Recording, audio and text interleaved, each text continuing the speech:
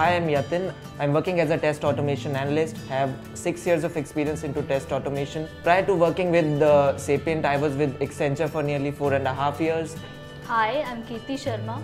I'm an expert in manual testing and I have been with Sapient from past 5 years now and with technologies Unix and SQL. Prior to Sapient, I was in surgical information systems. I'm working for an asset management company, so we came up with the automation strategy for automating the scheduled job runs. The biggest challenge that we face during the design phase is understanding the technology. We need to build a framework which caters to all different technologies. I see myself growing to be a QA specialist and I look up to my QA manager.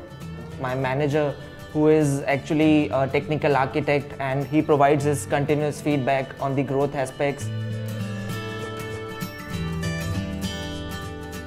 An automation project which required the Unix, the Java, as well as the database, and then also the web-based web services. So all sort of technologies were there. Challenge each day that I face and adding up to new learning. The opportunities to learn new things. If you have that passion to learn the domain knowledge and hone up your skills, then you're at the right place.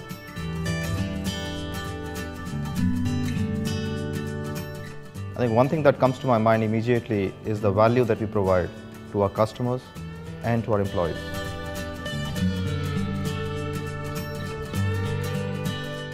The niche consulting firms focus on a very narrow sliver.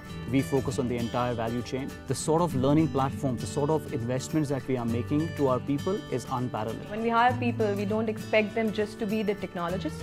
We expect them to learn the business of the client which they're working for, as soon as they come in. So talking their lingo is very, very important. These guys are working on one of the most complex trading applications for that matter. We expect our people to be the brains and not the hands.